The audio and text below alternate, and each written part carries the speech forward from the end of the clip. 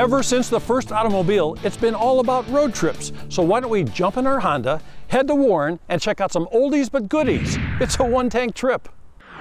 The general public referred to Packard as America's Rolls-Royce. Just an hour east of Cleveland, in Trumbull County, is the National Packard Museum. And yes, the Packard automobile was built right here in Ohio in the city of Warren by two brothers, W.D. Packard and James Ward Packard.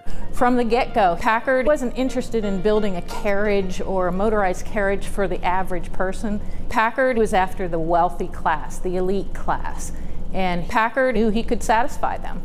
These cars don't look anything like a Model T. They don't look anything like the other vehicles that were being created in the day, because the other people that were making them were focused more on getting them to roll and move down the road, and he was focused on that as well as durability, reliability, and beauty.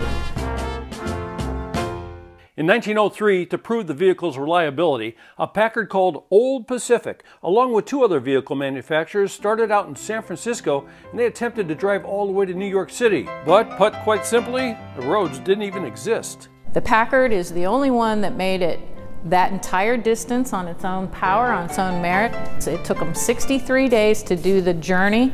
It was a massive undertaking. They had to be able to go through mud and riverbanks because we didn't have a road system like we know it today. Later, in 1903, production moved to Detroit, where there was a larger labor force. The Packard legacy of luxury continued. From presidents to movie stars, being seen in a Packard meant you were doing very well, and you made it.